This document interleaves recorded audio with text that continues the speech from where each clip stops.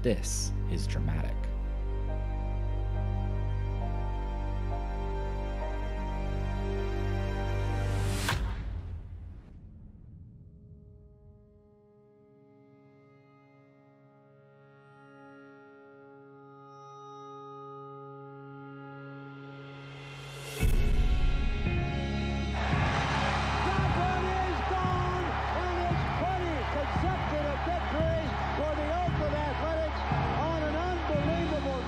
It's physical, it's intense.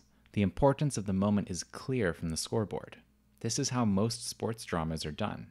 But what if you were making a sports drama about chess? The Queen's Gambit is actually a mixture of two types of stories, a sports drama and a coming-of-age story.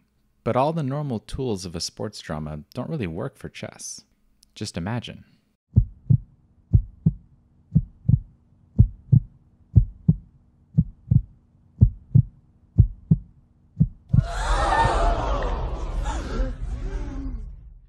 They can't rely on the usual physical drama of sports dramas because chess is an intellectual contest. So how do they make it dramatic?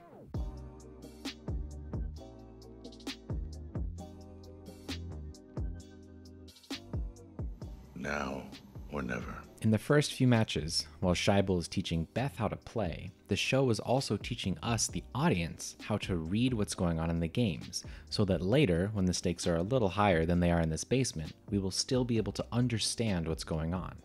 Of course, they aren't teaching us how to play chess. That would be impractical and is basically the whole problem. Chess is a really complicated game. There is absolutely no way to show your average viewer a mid-game board and have them be able to immediately understand what's going on the same way you can with most sports. So instead of trying to get us to actually understand what's going on in the game, they teach us to read the emotions of the characters in order to understand what's going on. To see what I mean, let's look closely at some of the early games with Shaibel. After the first game, we cut to the second game in progress. This one teaches us how to read the importance of one moment. Shaibel lays a trap for Beth by moving his bishop right next to her queen. Then we get a close-up of Beth where she looks up from the board at her opponent, then looks back at the board. We can see from this look that she knew this was a dumb move. Why would he just throw away his bishop? And so she looked at him to try and read his intentions. But she couldn't see it, and so falls for the trap.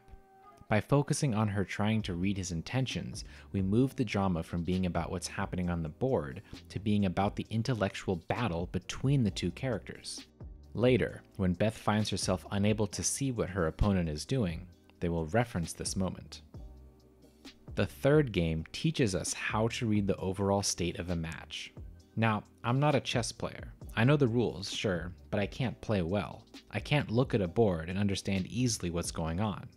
But I can still tell Beth is winning here. Her pieces are taking up most of the board, and when she moves, she has to reach her arm across the table, which visually shows us that she is in control of the game. But it's not just what they do on the board, we can see based on their acting who is winning. Shaibel's expression, his breathing, and the way Beth looks at him while he looks at the board clearly communicates that she is in control. He's looking at the board for a way out, and she's studying him for any sign that he's found one. Fundamentally, these strategies allow people who don't really know chess to follow the action by using the characters to convey the meaning of the action through the shots and acting. So let's fast forward a bit and see how they apply these strategies in the first tournament, the Kentucky State Championship. We only see 4 matches. The first is just one move, and the second focuses on one moment. We start at the end of the game where Cook lays what he thinks is a trap on Beth's queen. Beth keeps her eyes on the board and makes a move which seems to fall into the trap. As Cook smirks at her and takes her queen, Beth gives him a sideways look and a very small smile and ties the game up with her bishop. This is exactly how Shaibel baited her in the game we looked at earlier, and once again it's communicated mostly through acting. The next 2 matches also introduce 2 new elements to help clarify the drama: the soundtrack and the relationship between the 2 players. From the start of the tournament, the show had been building up both Towns and Beltic and Beth's interest in them, and the match against Towns is the first time the show gets to cash in on that sort of buildup. On the one hand, you have Beth's clear attraction to him, and on the other you have his interest in her, skilled young girl, and a complete tournament novice. This is also where the matches get their own scoring. The game goes through emotional stages which match up with the stages of a chess game, and you can hear them mirrored in the soundtrack. During their openings, the light triplets create a curious and inquisitive mood as they trade glances, sizing each other up.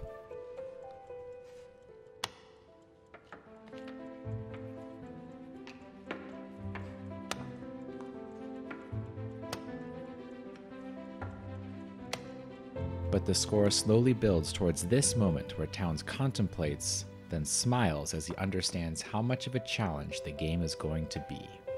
We don't even see the move that causes this reaction. It's all about character. In contrast, the match against Beltic opens with no soundtrack at all to emphasize Beth's revulsion and rage.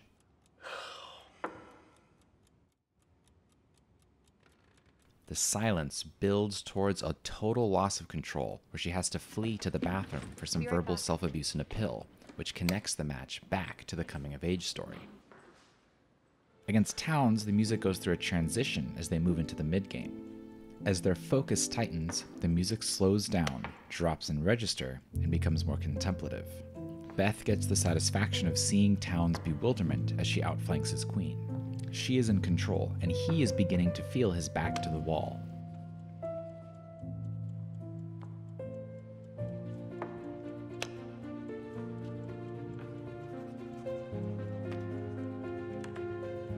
In the endgame, their jackets are off, and Towns' focus is at maximum, while Beth casually, methodically, and almost coyly executes her endgame, and the music matches her coy self-assurance.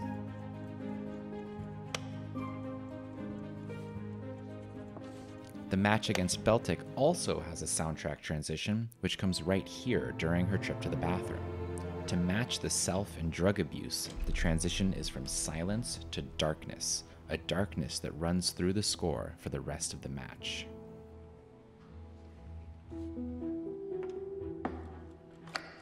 The music does so much here to clarify the emotion of each shot.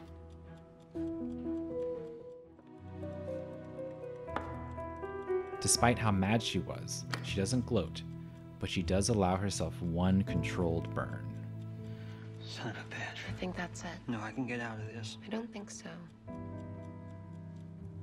Maybe, if you'd gotten here on time. Interestingly, we don't even see the move Beltic chooses next. We watch his face, then we cut immediately to Beth's exasperated reaction. It doesn't work. I don't have to use the queen. Move. I'll just cover it with the bishop and... Move. This is the only move in the whole match that doesn't appear on screen.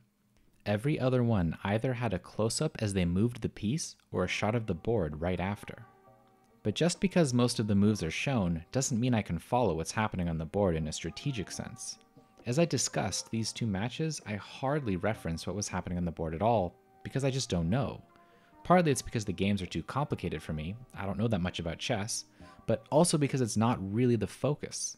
In the match against Beltic, they only show the whole board early on. As they move into the mid-game, they stop showing those shots entirely in favor of quick close-ups.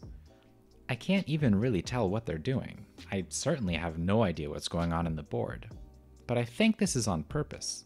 I think they stop showing the board because they want us to focus on the characters instead of trying to puzzle out the details of the match. Then, once we focus on the characters, they use them to tell us exactly what each move means, skipping right past what the moves are.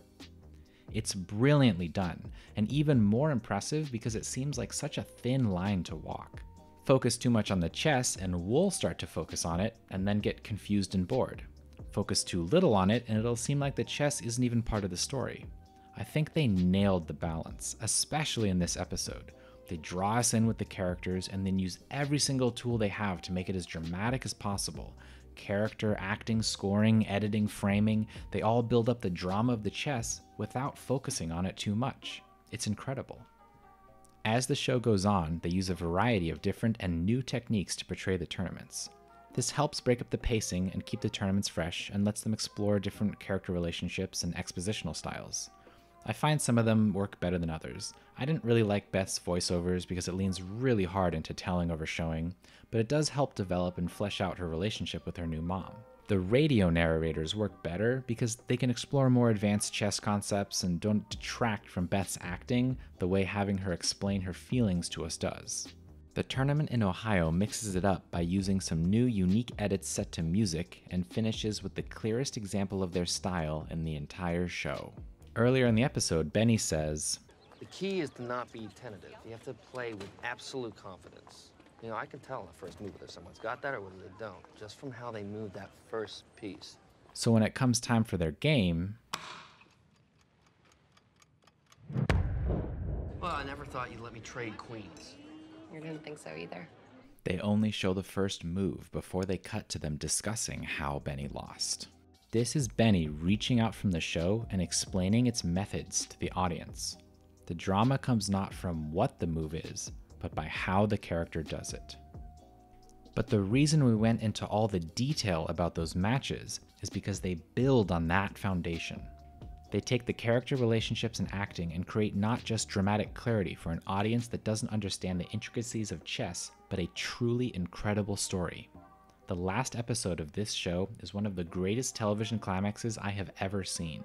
At her lowest point, Beth goes back to the orphanage and in classic dramatic fashion, faces the demons of her past so that she can conquer her future, and they tie the two threads of her story, the chess and the coming of age, together by making her moment of dramatic triumph not her victory against Borgov, but when she is finally able to visualize the game without the drugs. The entire story builds towards this one moment. The support of her friends, her struggle with drugs, her losses to Borgov. This is the payoff that ties them all together. This is a truly special show. I never imagined chess could be so dramatic. I can just imagine the pitch meeting for this. You want to make a television show about chess? Isn't that going to be kind of boring? It's honestly incredible that this show got made, let alone how awesome it turned out.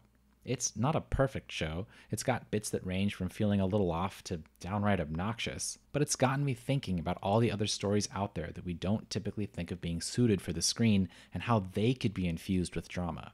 It's changed the way I think about visual media, and that's awesome. But I think it's also a good reminder about what makes stories, all stories, really work. You can make the most physically astounding, stimulating, and dramatic scenes in the world, but if you don't ground them in the characters and story, it won't actually be dramatic. The Queen's Gambit goes very far to the other end. It has no physical drama and still makes it work. But even the most physically and visually stimulating moments imaginable still need to be about the characters.